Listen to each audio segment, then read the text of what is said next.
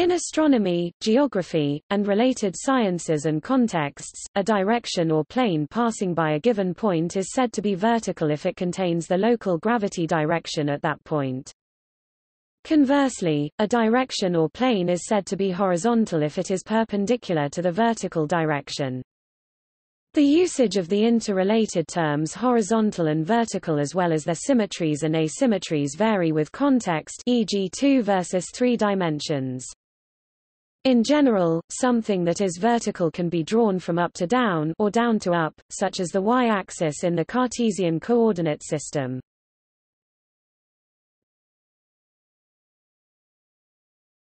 Topic: Historical definition. Gerard Desargues defined the vertical to be perpendicular to the horizon in his perspective of 1636. The word horizontal is derived from horizon, whereas vertical originates in the late Latin verticalis, which is from the same root as vertex, highest point.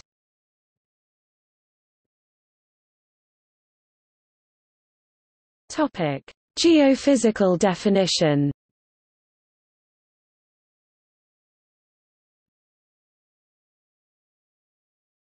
Topic: The plumb line and spirit level. In physics, in engineering, and in construction, the direction designated as vertical is usually that along which a plumb bob hangs. Alternatively, a spirit level that exploits the buoyancy of an air bubble and its tendency to go vertically upwards may be used to test for horizontality. Modern rotary laser levels that can level themselves automatically are robust, sophisticated instruments and work on the same fundamental principle.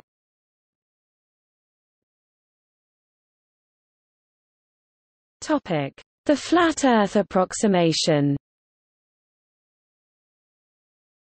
In the flat Earth scenario, where the Earth is notionally a large, infinite, flat surface with gravitational field at a right angle to the surface, the Earth surface is horizontal and any plane parallel to the Earth surface is also horizontal.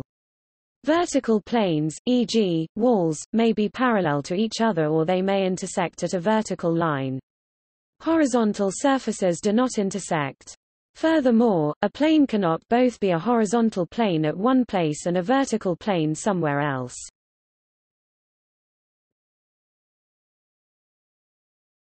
The spherical Earth.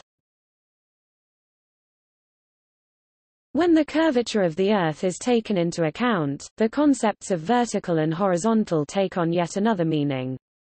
On the surface of a smoothly spherical, homogeneous, non-rotating planet, the plumb bob picks out as vertical the radial direction.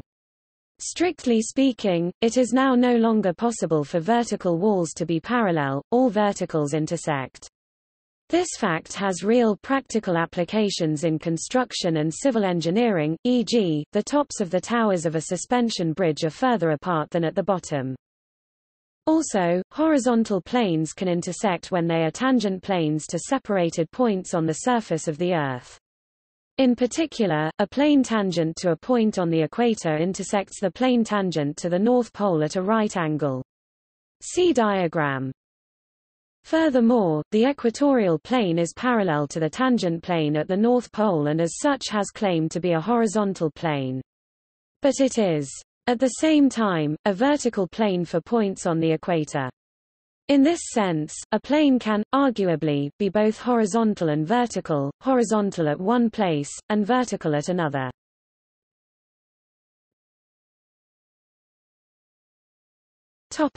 Further complications. For a spinning Earth, the plumb line deviates from the radial direction as a function of latitude. Only at the north and south poles does the plumb line align with the local radius. The situation is actually even more complicated because Earth is not a homogeneous smooth sphere. It is a non-homogeneous, non-spherical, knobby planet in motion, and the vertical not only need not lie along a radial, it may even be curved and be varying with time. On a smaller scale, a mountain to one side may deflect the plumb bob away from the true zenith. On a larger scale, the gravitational field of the Earth, which is at least approximately radial near the Earth, is not radial when it is affected by the Moon at higher altitudes.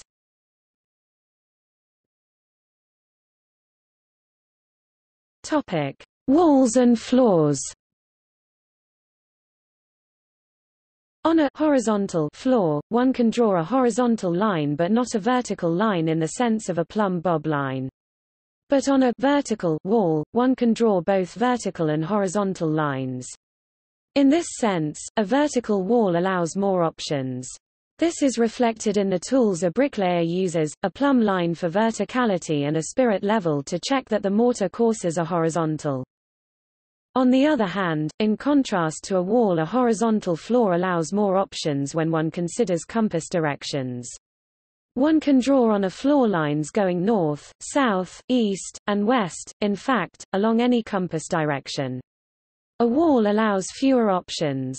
For instance, on a wall which runs along a longitude, an insect cannot crawl east.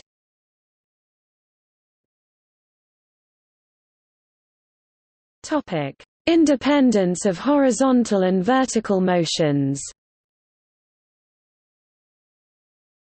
Neglecting the curvature of the Earth, horizontal and vertical motions of a projectile moving under gravity are independent of each other. Vertical displacement of a projectile is not affected by the horizontal component of the launch velocity, and, conversely, the horizontal displacement is unaffected by the vertical component. The notion dates at least as far back as Galileo. When the curvature of the Earth is taken into account, the independence of the two motion does not hold. For example, even a projectile fired in a horizontal direction, i.e., with a zero vertical component, may leave the surface of the spherical Earth and indeed escape altogether.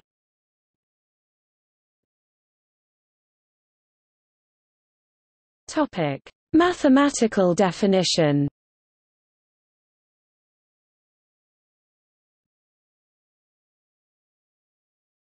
Topic: In two dimensions. In the context of a two-dimensional orthogonal Cartesian coordinate system on a Euclidean plane, to say that a line is horizontal or vertical, an initial designation has to be made. One can start off by designating the vertical direction, usually labeled the y direction.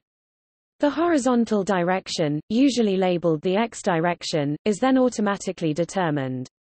Or, one can do it the other way around, i.e., nominate the x-axis, in which case the y-axis is then automatically determined. There is no special reason to choose the horizontal over the vertical as the initial designation, the two directions are on par in this respect. The following hold in the two-dimensional case. Through any point P in the plane, there is one and only one vertical line within the plane and one and only one horizontal line within the plane. This symmetry breaks down as one moves to the three-dimensional case. A vertical line is any line parallel to the vertical direction. A horizontal line is any line normal to a vertical line. Horizontal lines do not cross each other. Vertical lines do not cross each other. Not all of these elementary geometric facts are true in the 3D context.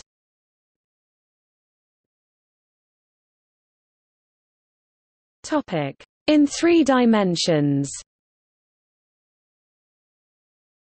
In the three-dimensional case, the situation is more complicated as now one has horizontal and vertical planes in addition to horizontal and vertical lines.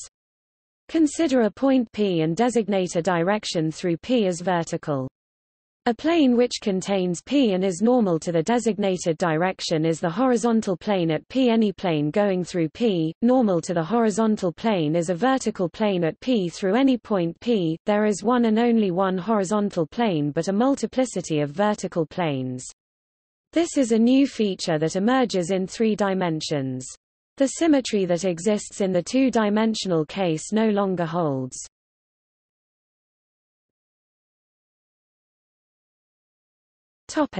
In the classroom. In the two-dimension case, as mentioned already, the usual designation of the vertical coincides with the y-axis in coordinate geometry. This convention can cause confusion in the classroom. For the teacher, writing perhaps on a whiteboard, the y-axis really is vertical in the sense of the plumb line verticality, but for the student the axis may well lie on a horizontal table.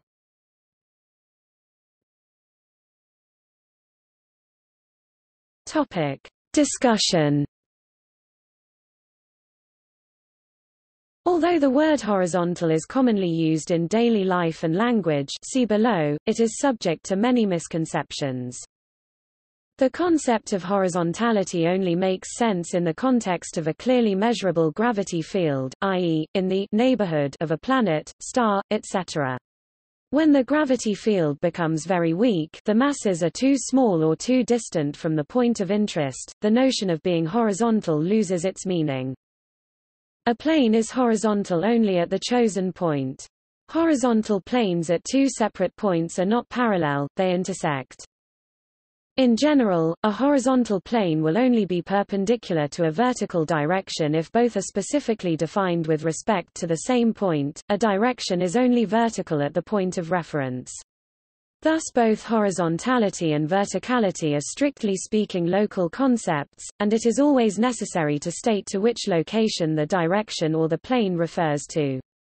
Note that 1. The same restriction applies to the straight lines contained within the plane, they are horizontal only at the point of reference, and 2. Those straight lines contained in the plane but not passing by the reference point are not necessarily horizontal anywhere.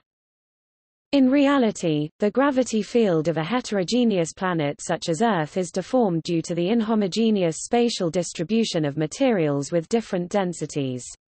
Actual horizontal planes are thus not even parallel even if their reference points are along the same vertical line, since a vertical line is slightly curved. At any given location, the total gravitational force is not quite constant over time, because the objects that generate the gravity are moving.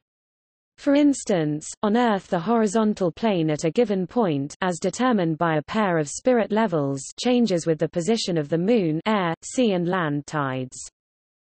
On a rotating planet such as Earth, the strictly gravitational pull of the planet and other celestial objects such as the Moon, the Sun, etc. is different from the apparent net force, e.g., on a free-falling object, that can be measured in the laboratory or in the field. This difference is the centrifugal force associated with the planet's rotation. This is a fictitious force, it only arises when calculations or experiments are conducted in non-inertial frames of reference, such as the surface of the Earth. In general, something that is horizontal can be drawn from left to right or right to left, such as the x-axis in the Cartesian coordinate system.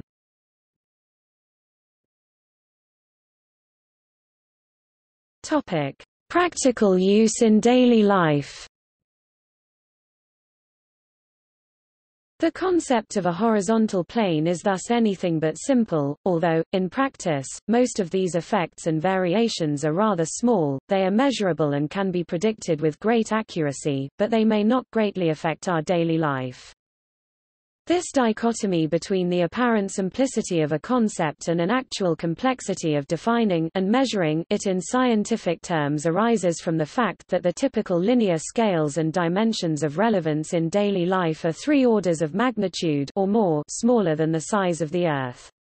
Hence, the world appears to be flat locally, and horizontal planes in nearby locations appear to be parallel.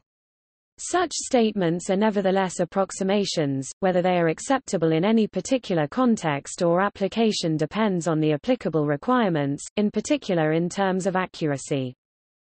In graphical contexts, such as drawing and drafting and coordinate geometry on rectangular paper, it is very common to associate one of the dimensions of the paper with a horizontal, even though the entire sheet of paper is standing on a flat horizontal or slanted table. In this case, the horizontal direction is typically from the left side of the paper to the right side. This is purely conventional, although it is somehow natural when drawing a natural scene as it is seen in reality, and may lead to misunderstandings or misconceptions, especially in an educational context.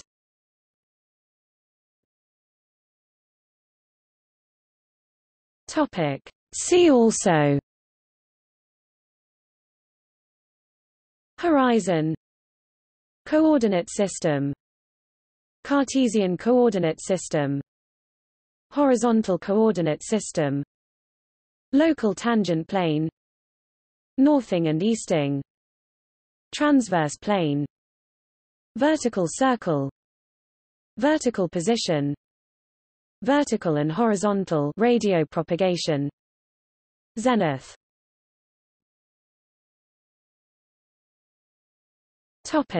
References and notes.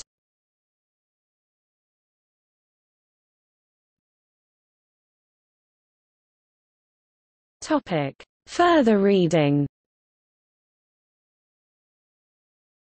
Brennan, David A., Esplin, Matthew F., Gray, Jeremy J. 1998, Geometry, Cambridge, Cambridge University Press, ISBN 0-521-59787-0.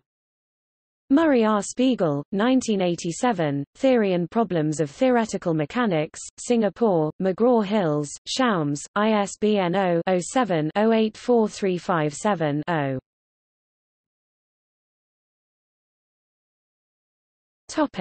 External links. Video explanations of the terms